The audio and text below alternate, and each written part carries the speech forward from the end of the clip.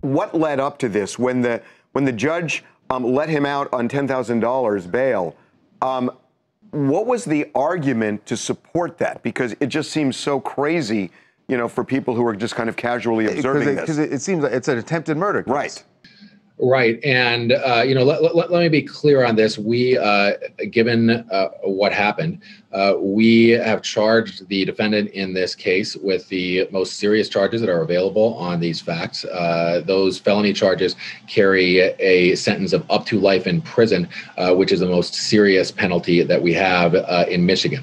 Now, as to the initial bond decision by the magistrate, you know, I'm not going to purport to speak for any other actor in the legal system, except to say that, you know, our recommendation initially was for a bond that was 10 times higher, was for additional restrictions to be put into place.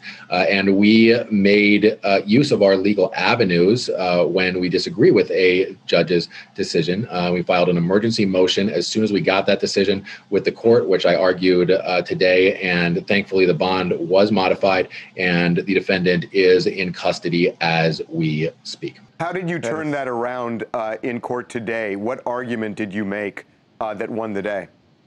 Well, you know, I just emphasized what the facts of this case show. This is a man who shot out of his window at a group of children playing on the sidewalk in front of his house. It hit a 6-year-old child. You know, we are really, really thankful, and this is by far the most important thing, that that little boy is not more seriously hurt. He's doing okay, although, you know, look, the trauma is going to, of course, stick with him for his entire life. But a couple of inches to the left or to the right, he could have been killed.